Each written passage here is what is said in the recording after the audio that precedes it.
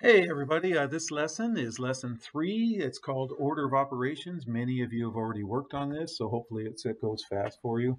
Hey, in the last lesson, I emphasized the importance of knowing your multiplication tables. I'm telling you, for the rest of your math life, you guys, you'll be doing these numbers. So it'll make your whole math career much easier. I'm telling you, much easier if you just know your multiplication table. So some of you guys, many of you guys already know that, and that's good. But if you don't, please work on that if you want to be successful and make math easy as you go through high school. So anyway, this whole lesson's built off of those numbers right there. So anyway, a numerical expression is an expression that contains only numbers and operations like 5 plus 2 or 55 divided by 11, something like that. And those are off that table that we just did.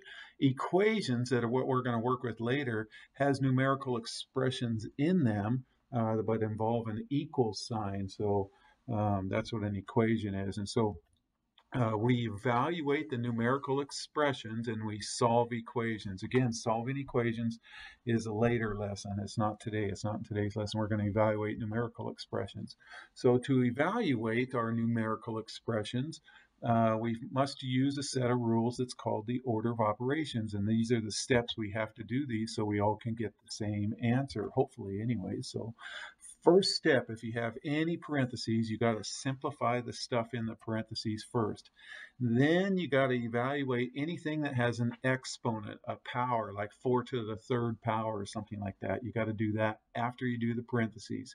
After you've cleaned up parentheses and exponents, then we do multiplying or dividing from left to right. It doesn't matter if division comes first before multiply. We just make sure you do it from left to right. So it could be multiply or divide, or it could be division or multiplication, whatever comes first when you're going from left to right. And then finally, we do all the addition and subtraction again from left to right.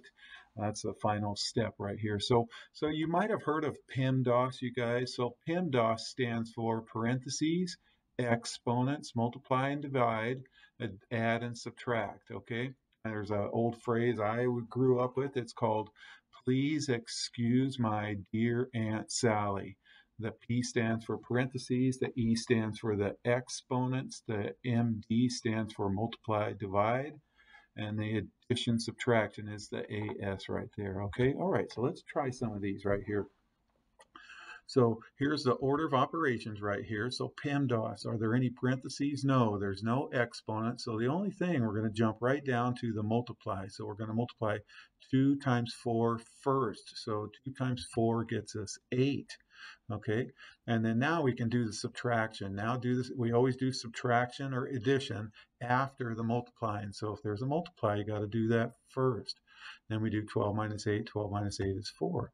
Okay, all right, now here's some parentheses. So we got to do this stuff in the parentheses first. 3 times 5. 3 times 5 is 15. So I'm going to change this to 15. Okay, so there we did the parentheses. There's no exponent, so we can skip this step.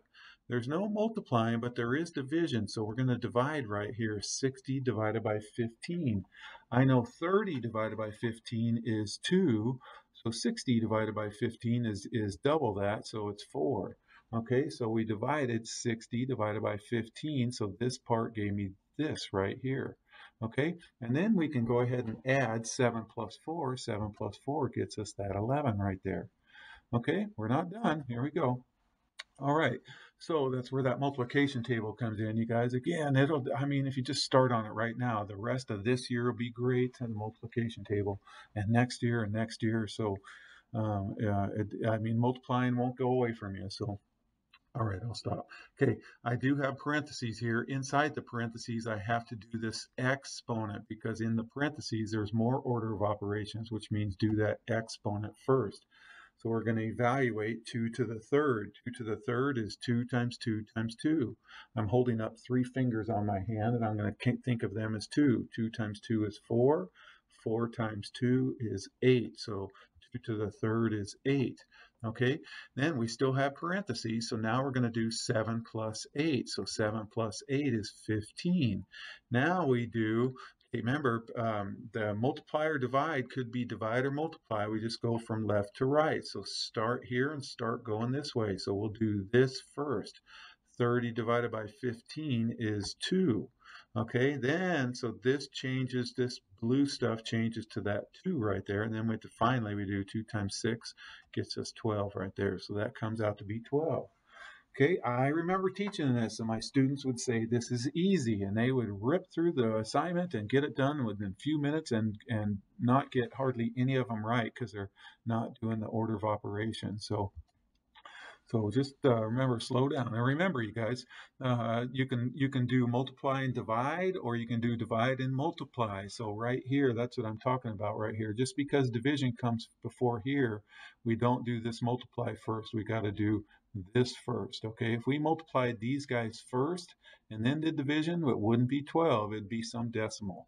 Okay, because 15 times 6 is 90, and 30 divided by 90 is 0.33333. So it's a whole different answer right there. So we have to do this division first, and then whatever that is. So 30 divided by 15 was that 2, and then multiply by 6 at the end right there. All right, here's some more. Okay, so here I'm going to do the multiplication first. 7 times 5 is 35, and then go ahead and add 35 and 3 is 38. Here, let's do the parentheses. So 28 minus 20 is 8. Okay, and then we can divide at the end. 8 divided by 4 is 2. Okay, over here, I see a multiply. I see a division. So I'm going to do this first. 6 times 15. I know 3 times 15 is 45. So 6 times 15 would be double that. So it would be 90. Okay, so I just did this first, then I got to do this division second, so 10 divided by 2 right here, we got to do this next, because that comes, adding and subtracting comes at the very end, so I'm not going to do that just yet. 10 divided by 2 is 5, and then 90 minus 5 is 85. Okay, over here, we got to do this exponent, 2 to the 4th, so I'll do that up here. 2 to the 4th is 2, 2, 2, 2. So 2 times 2 is 4, 4 times 2 is 8, 8 times 2 is 16. So I'm going to change this to 16 right there. Then I go ahead and add from left to right, add and subtract. 6 plus 16 is 22, and then finally we can do 22 minus 1 right there, we get 21. Okay, over here we got to do this exponent first. 3 to the second is 3 times 3, or 9. And then we got to do this multiplication. Second, 4 times 9 is 36. That's off that multiplication table. All right, then we do adding and subtracting from left to right. So I'm going to do 36 plus 18. Well, I know 36 plus 20 is 56. So take away 2, because 18 is 2 off of that. That's going to get me 54. So when I add those, that's 54. 54 minus 9 is going to get me 45. Okay, over here, got some parentheses. In the parentheses, have this exponent. 5 squared is 25. Then we do 25 minus 7 is 18. Then we do 18 divided by 3 is 6. And then 6 plus 16 is 22. Okay, all right, so it's all, just make sure you follow the order of operations, and you should be good. Okay, so here's some symbols that we use for multiplication, the X or the dot, but we can also use parentheses for multiplication. So for example, 3 parentheses 7 or 2 plus 7, there's a multiply sign there, so it's the same as 3 times 2 plus 7. Okay, so we can use parentheses to show multiplication. So here's some parentheses right here. So let's go ahead and do this first. 5 minus 2 is 3. And then now we go ahead and multiply 7 times 3. 7 times 3 is 21. And then go ahead and add 9 plus 21 is 30.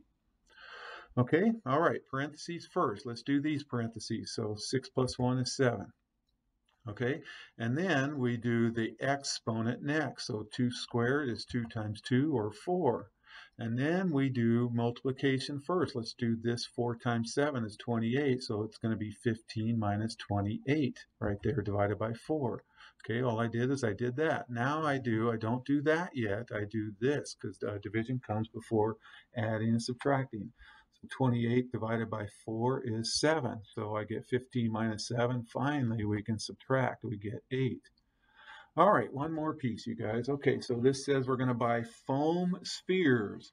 So we're going to go to a hobby store like Michael's or Joann's or something like that. So we buy foam spheres So it looks like we're buying 9 spheres and they cost $2 each.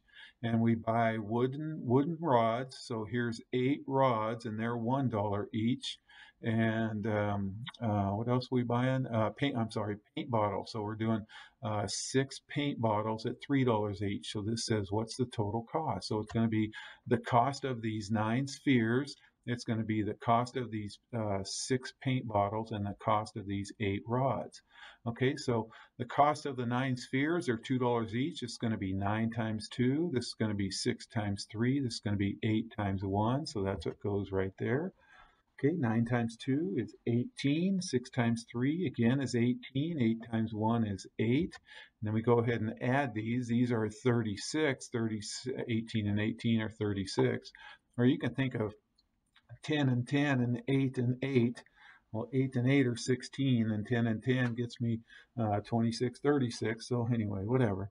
36 plus 8 gets me 44. So the total cost is going to be 44 bucks. All right, you guys, I hope that makes sense. I hope you're having a great year so far, and take care.